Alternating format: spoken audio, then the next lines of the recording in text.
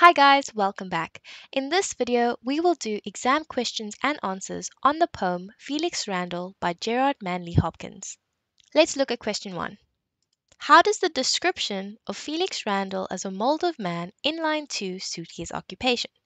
For 2 marks. So it's important to always note the mark allocation to know how much you should write. And if you look at the questions, you can often break the questions down into separate parts and then answer each of the parts so that you make sure you answer the entire question. So let's see. How does the description of Felix Randal as a mold of man in line 2 suit his occupation? I would split this question into 2 parts. I would first explain the description of Felix Randal as a mold of man, and then I would say how this description suits his occupation. Let's look at the answer. A mold creates the perfect shape.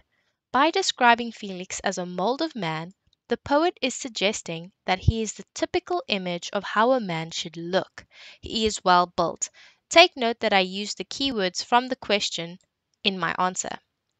Let's look at the second part.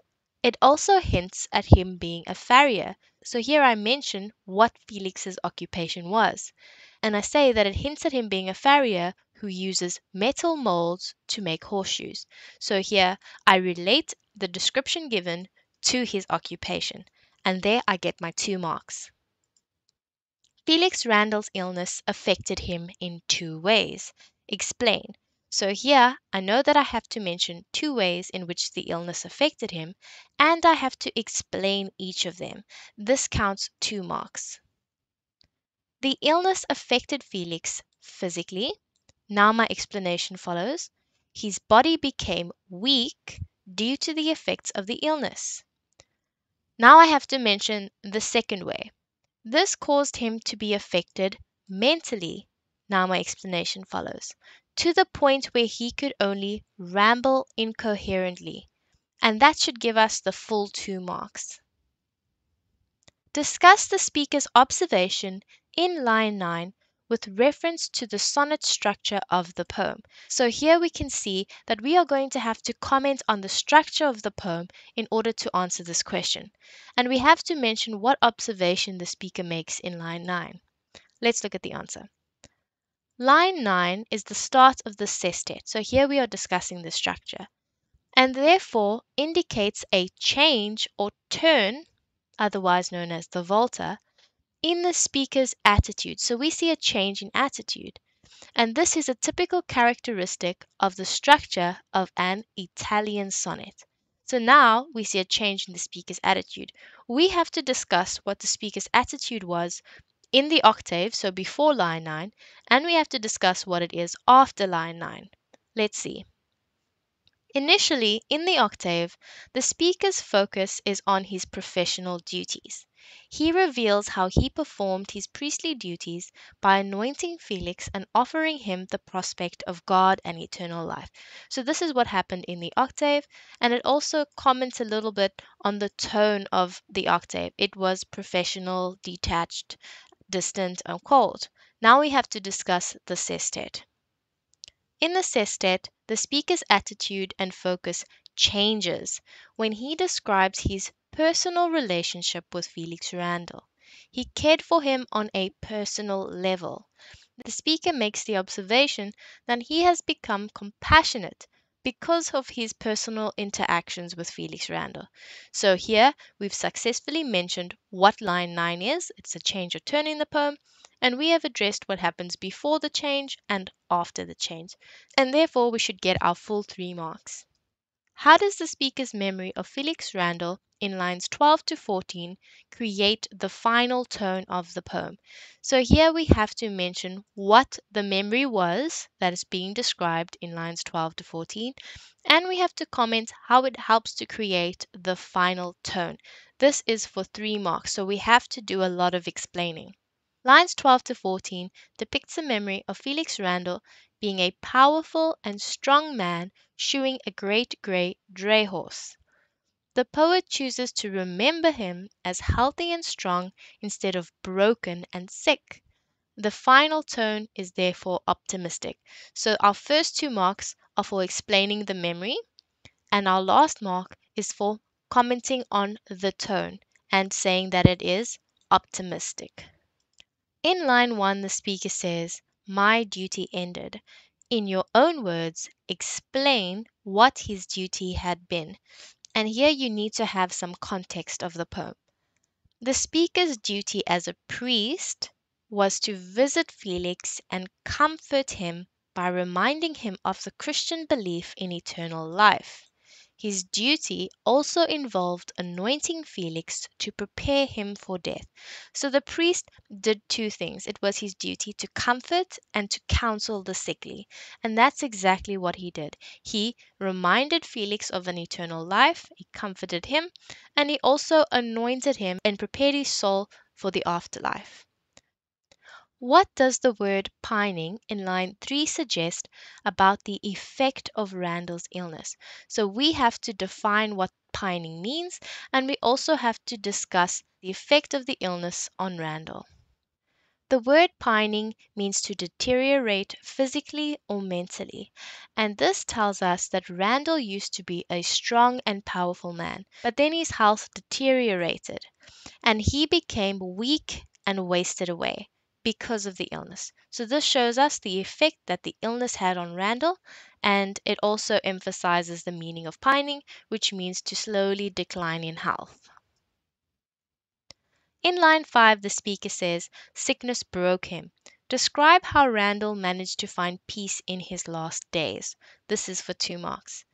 So here we see that initially Randal had feelings of anger and fear. When he found out he was sick, he was impatient, he cursed at first. So this tells us he was angry, he was fearful, but it then continues to say, but mended, and that means repaired, healed, or cured. So he was helped or comforted by the priest's message of salvation and eternal life. He was comforted by the priest's words and by the priest offering him sweet reprieve and ransom. So that means the hope of eternal life going to heaven. But he was also comforted by the priest anointing him and preparing him for death. Refer to lines 9 to 11. Explain what the speaker means in line 9. So we'll have to read line 9 and then discuss the meaning. The speaker says that looking after a sick person causes one to become fond of them. It causes you to love them, to become close to them. You get sympathy. But it also causes the sick person to love the carer. So the sick person shows appreciation and gratitude towards the carer. Comment on the appropriateness of the word child in line 11. This is for 3 marks, so we need to explain it in detail.